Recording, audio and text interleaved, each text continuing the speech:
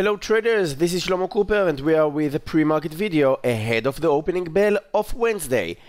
You must admit the one-sided action for the market, as you can see right now on the S&P 500 since the start of this year, had to come to an end at some point, and that indeed happened on Tuesday. So the S&P 500, after all, has been rising so quickly, it has already topped some of Wall Street analysts' year-end 2018 targets, and hey, we are just in the 10th trading day of the year. Actually, as you can see on the chart, the day started with a lot of euphoria and new all-time highs with a substantial gap up to the upside. Traders looked at the morning market surge as, you know, another sign that the market was getting too frothy and overbought. It was a classic example of a blow-off top, but given how much this market has run, the reversal didn't do any major technical damage on the daily chart. Some might even say it was an overdue, very healthy bout of profit taking.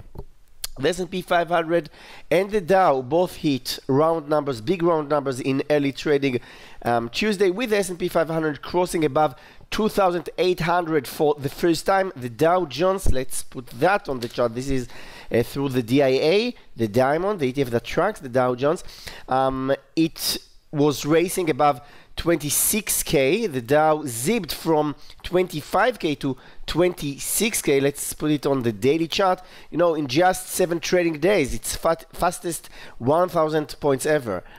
But that was the morning, and then came the afternoon trading. And by afternoon, the market was in a mini panic attack, and stocks collapsed.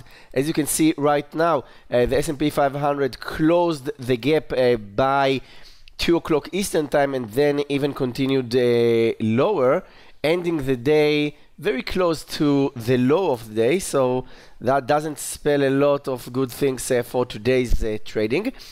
The healthiest thing would be some downward action for the next 2 or 3 sessions. Yesterday you did have a bearish engulfing reversal pattern, and in the Japanese candlesticks it called a dark cloud cover.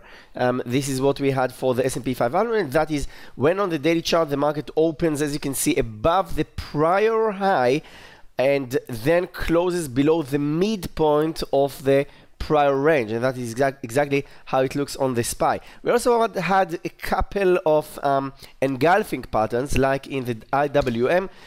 This is the ETF that tracks the Russell 2000, the small caps index, and the engulfing pattern comes, that occurs when markets opens above a prior high and then closes below the low of the prior range. And right now the market is at the upper end of the trading range.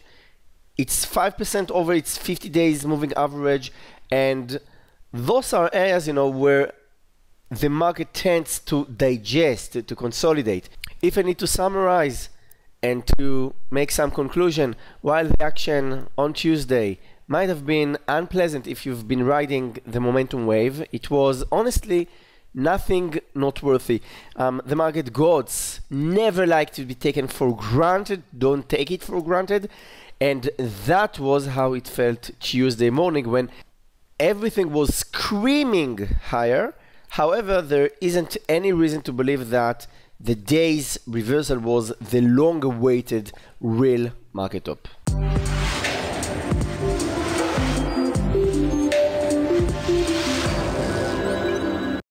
Okay, we are with hot stocks on the radar for Wednesday. First of all, earnings season kicks off in earnest soon, and that will change some of the market's dynamics. A pullback here is ideal for stocks that are likely to report strong numbers. First of all, we have Bank of America, BAC, and Goldman Sachs, GS, which are among the financial companies reporting earnings Wednesday morning. There are a number of economic reports on Wednesday, including the industrial production at 9:15 a.m., the NAHB survey at 10 o'clock Eastern time, and also the Federal Reserve is going to release its beige book on the economy at 2 o'clock p.m. look for volatility to increase in the last couple of hours of the day. The market is also keeping an eye on the Bank of Canada, which is expected to raise interest rates Wednesday.